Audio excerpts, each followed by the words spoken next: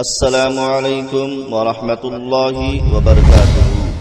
جماعت غربا اہل حدیث چیتا کے ممبئی کی جانب سے 4 روزہ شان اصلاح امت کانفرنس منعقد ہونے جا رہا ہے بتاریخ 27، 28، 29 اور 30 دسمبر کو بعد نماز مغرب تا 10 بجے رات تک، جس کی صدارت فضیلت الشیخ عبدل مدنی حفظہ اللہ امیر جماعت غربا اہل حدیث ہند، اور جناب عثمان غنی راجہ صاحب امیر جماعت غربا اہل حدیث ممبئی، اور جناب ابراہیم شعباد صاحب ناظم جماعت غربا اہل حدیث چیتا کیمپ، اور ملک کے مشہور و معروف خطیب خطاب فرمائیں گے فضیلت الشیخ جرجیز سراجی حفظہ اللہ۔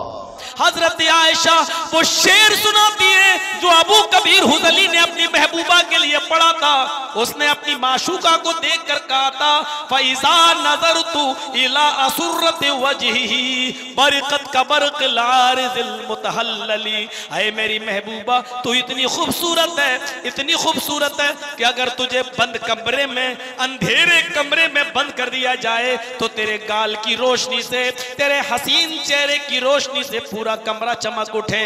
اے اللہ کے رسول، اس نے یہ شعر جو اپنی محبوبہ کے لیے پڑھا تھا، آج اگر آپ کو دیکھ لیتا، آپ کے حسن کو دیکھ لیتا، آپ کی خوبصورتی کو دیکھ لیتا، تو میں یقین کے ساتھ کہتی ہوں کہ وہ اپنی محبوبہ سے یہ شعر چھین کر آپ کو دے دیتا، کیونکہ آپ اس شعر کے اصلی حقدار ہیں۔ فضیلت الشیخ عبدل حکیم مدنی حفظہ اللہ کی آزادی سے پہلے 100-200 سال 250 سال کا عرصہ اس ملک پر انگریزوں کے راج کا، ان کی ریاست کا، اور اس راج اور ریاست میں ظلم اور تشدد کا گزرا ہے۔ تاریخ گواہ ہے، ڈبلو ہنٹر گواہ ہے، ڈاکٹر تارا چند گواہ ہیں کہ وہاں بھی مومنٹ نے اور اہل حدیث مومنٹ نے آزادی کی جو تحریک چلائی ہے، اس کی جو قیادت کی ہے، اس کا ایک بہت بڑا قائدانہ رول اس ملک میں آزادی وطن کے حوالے سے ہے اور انگریزوں سے اس ملک کو آزاد کرانے کے حوالے سے ہے۔ فضیلت الشیخ عمران احمد سلفی حفظہ اللہ کہ اللہ کے نبی صلی اللہ علیہ وسلم نے فرمایا کہ میری امت میں کتنے فرقے ہوں گے؟ 73 فرقے ہوں گے، سارے لوگ جہنم میں جائیں گے، ایک فرقہ جنت میں جائے گا۔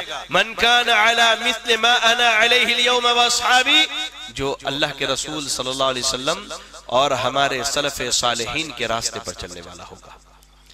تو راہ سلف پر اس لیے چلنا ہے کہ راہ سلف یہ راہ کہاں کو جا کے ختم ہوتی ہے؟ جنت کے دروازے پر ختم ہوتی ہے۔ فضیلت الشیخ عبید الرحمن شاہد اسری حفظہ اللہ قرآن پڑھیں، یا ایھا الذین آمنوا اتقوا اللہ وکونوا مع الصادقین۔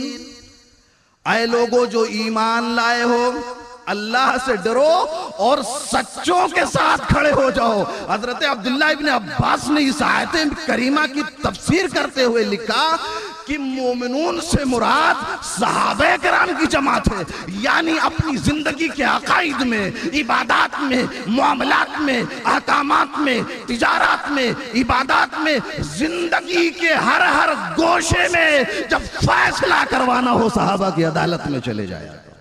فضیلت الشیخ عبدالرب مدنی حفظہ اللہ اللہ کے نبی صلی اللہ علیہ وسلم کے سامنے آ کر کے جبریل علیہ السلام کہتے ہیں کہ ایسا شخص ہلاک و برباد ہو، ایسے شخص پر اللہ رب العالمین کی لعنت ہو، ایسا شخص اللہ رب العالمین کی رحمت سے دور ہو جس نے اپنے والدین کو بڑھاپے کی عمر میں پایا اور ان کی خدمت کر کے جنت حاصل نہیں کر سکا، ایسا شخص اللہ رب العالمین کی رحمت سے دور ہو۔ اور اس 4 روزہ شان اصلاح امت کانفرنس کے مہمان خصوصی ہیں فضیلت الشیخ عبدالسلام سلفی حفظہ اللہ امیر صوبائی جمعیت اہل حدیث ممبئی۔